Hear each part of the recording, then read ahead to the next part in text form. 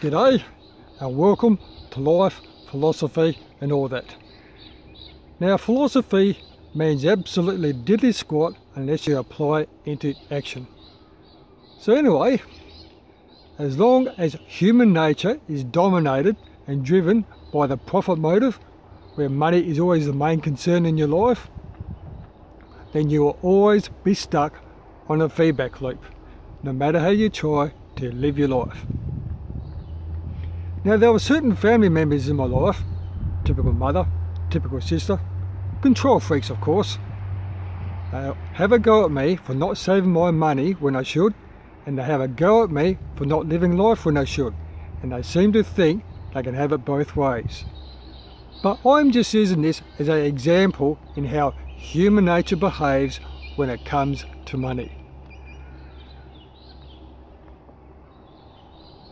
So take a break and walk in nature.